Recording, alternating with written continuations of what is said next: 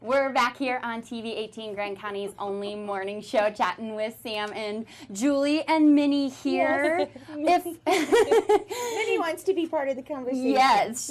She is purring. Oh, good. She is purring. Yeah. She is cute. If you're a first-time cat owner, what are some good tips, kind of things, if someone's a little frightened about owning a cat? A climbing tree would be a good I think that the ASPCA and the Humane Society are great resources for people, as is the local shelter. We have a lot of resources for people that are looking to adopt. Awesome. And the educational tools that they need as far as getting a cat for the first time. Okay. So I actually adopted my cat from the shelter, and she's been a fantastic addition to the family. She Awesome. bosses the dog around. Nice. We have a big 90-pound dog at home, and the cat is running the In roost charge. there. That's So, but awesome. she came from the Grand County Animal Shelter, and she's a great cat. Yeah. I Yeah. have a client who's got a cat that actually the cat takes walks with me and the dog. Oh. It's so cool. And then That's I just cool. met somebody else that has a cat. Yeah. So there's some cool cats. Yeah, and low-key kind of animal can help with mice if that's kind of house you live in.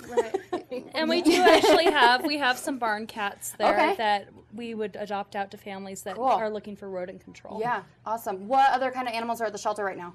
Dogs and cats is Okay. what you're looking at Okay. right now. Okay. Right now. Very and cool. They all need loving homes. Yes. So go down and check them out. Right. Couple events coming up for Pet Pals.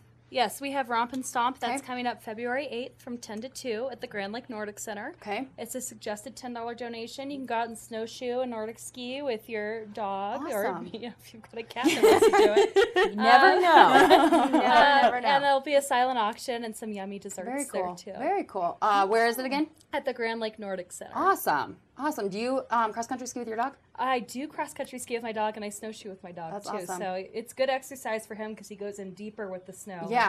And Yeah. it really keeps him energized throughout the winter. I recently got a harness for my dog, and he pulls me while we cross-country ski. It's great. That takes out the workout for you. Yes, exactly. It's fine. It makes him more tired. And always be careful. Yes. Because you can hurt paws so easily with Yeah. the cross-country Yes, skiing. yes. So please look that up for tips. I know Alpine Vet had some tips on their Facebook page Great. about that. Great.